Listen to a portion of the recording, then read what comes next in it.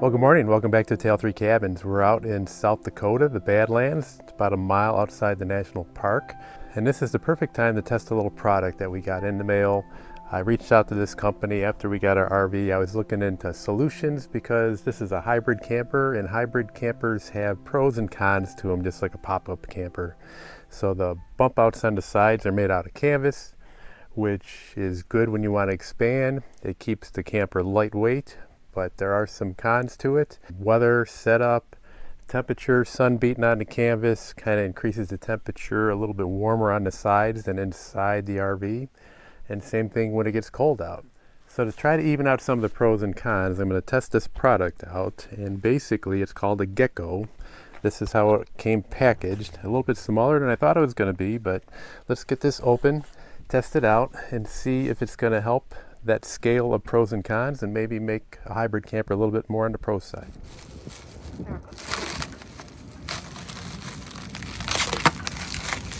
Just want to be very careful and not cut anything because I don't know how deep that this plastic goes, and I don't want to cut into the cover itself.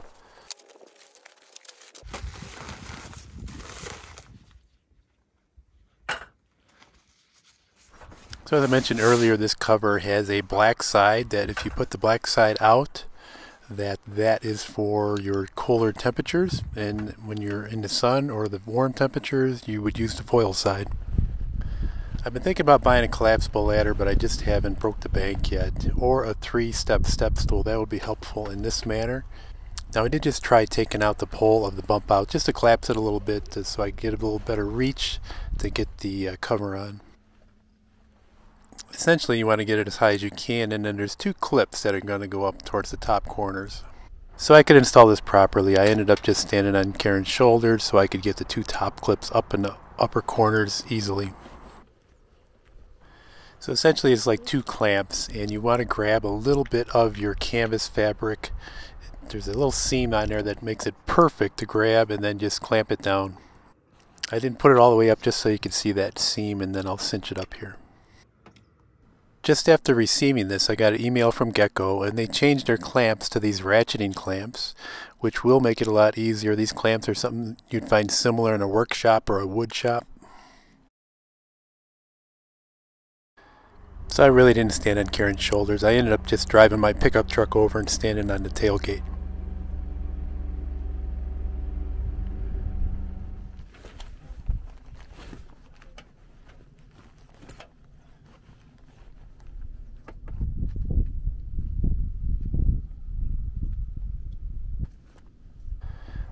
Now when you receive your Gekko, there'll be a QR code that you can scan, and it'll give you directions on how to install it. It's about a 2.5 or 3 minute video. So it is very helpful. Also, I would just want to mention that these Gekkos come in different sizes, and so do different campers. So if you're not sure what you need, a good bet is just to call the company and they'll help you out, try to get you the right fit. They're not all going to fit perfect. It's not going to be like a tailor-made fit. Some might be a little bit looser than normal, but they can help you get very, very close. Zip up the zippers on each side of the cover. Now we installed with the foil side out because we are in the middle of the Badlands right now, and it's very warm. Temps have been in the 90s lately. It's not the heat of the day yet, but it's going to get there. So once we're installed, we're going to do a couple tests. I have some temperature sensors. I'm going to put them on both sides of our bump outs, and also I'm going to check the noise levels too, just to see if it does muffle the noise at all.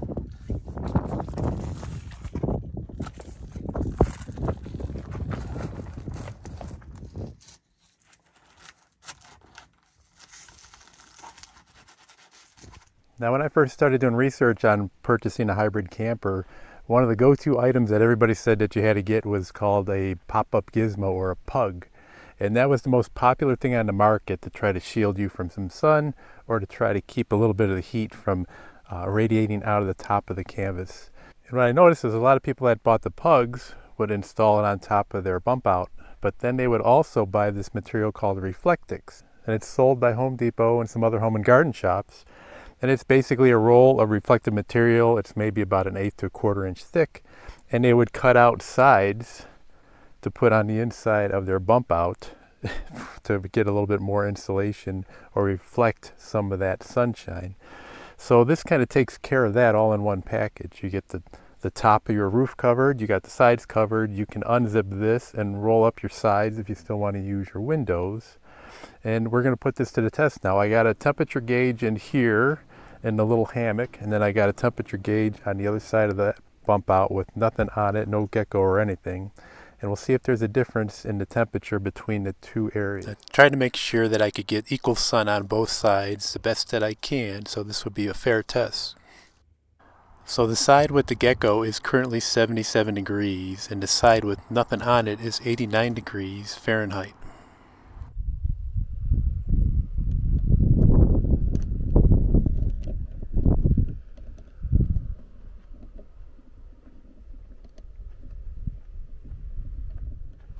Now, even without using the temperature sensors, you could easily go in there, put your hand and feel around up towards the ceiling of the bump out, and you could definitely tell there was a difference.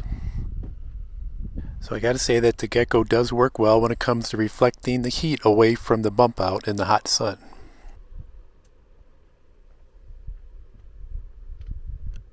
Now next up, a lot of people on the forums were asking if it helped with any sound deadening, so I brought up my generator out and I'm going to position it just outside the RV. I tried to walk it off and put it dead center in between the two bump outs, and I have an OSHA app on my phone that will measure decibel levels, and we'll see between the two which one is quieter or if it's just the same.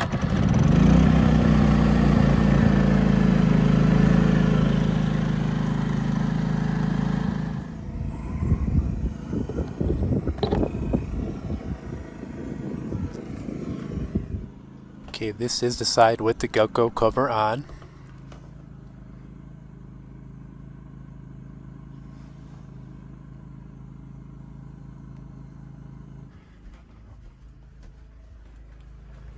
And this is the other bump out with no cover on at all.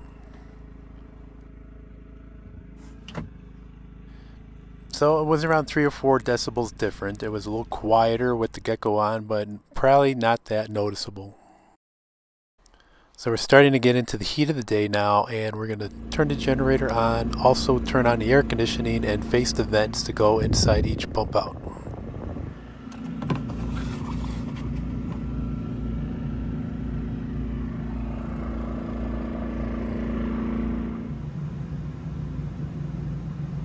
Alright, with the air conditioner running, the Gekko side is still 13 degrees cooler than the plain side. Alright, I think the Gekko proved itself in the hot sunny weather. Now let's find a cooler spot where we could test the black side of the cover.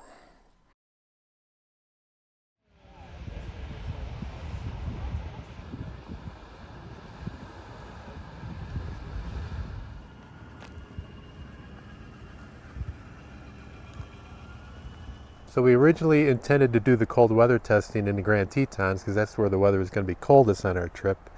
But we just got a warning that tomorrow they're going to have high heat records, and that's where we're going to be tomorrow. So I don't think that's going to work out. So what we ended up doing is we're staying in Yellowstone right now. We're in Lewis Lake campgrounds, and the temps have been dipping down into the high 30s at night. So we put the Gekko on, we put the black side out, put a temperature sensor in there and one in the back, and then we went to bed overnight. When we woke up, the temps were pretty chilly. And these were the results. So we had around 47 degrees underneath the Gekko. And then without the cover in the back, that was at 38 degrees, which was almost what the temperature was outside that morning. And then inside the trailer was a little bit warmer. All in all, the Gekko does very well when it comes to regulating the temperature. It's going to keep you 10 to 15 or maybe 20 degrees cooler when you got the sun beating down on it, especially on a hot day. And then it's going to keep you a little bit warmer, and it's chilly at night. That's going to save you a little bit of propane. Now when we did this test, we didn't run the furnace, we didn't have any heater on or anything. We were just, actually we had a window open until just before we went to bed. So I can envision this is going to save you some propane if you're off the grid and you're using your furnace, or it's going to cut down on a little bit of electricity if you're using a fireplace that's built in with your camper or a small space heater. Now if you're looking into purchasing one of these, I would check with the company, tell them what sort of camper you have, what sort of bump out you have, and they could probably help you get the proper fit or size. It comes in different sizes, and they are upgrading their sizes from time to time. I'm a member of a lot of forums on Facebook and some other places that have to do with either the Rockwood Roo, hybrid travel trailers, or pop-up campers. And the people that have been using this before me, I have not heard any bad reviews on it. They are concerned about getting the proper fit, but the ones that own it say that it works great, that it helps them when it's cold out, it helps them when it's warm out. They haven't had issues when it's windy. I really haven't heard any complaints about it overall. So that's my take on this Gekko. I appreciate everybody watching. Hope you enjoy and subscribe to these videos. Click on that little bell when you want to know when a new one's coming out. We're going to get back to some tractor work next week and then maybe catch up on where we're at out west the week after that. So thanks for watching and take care, everybody.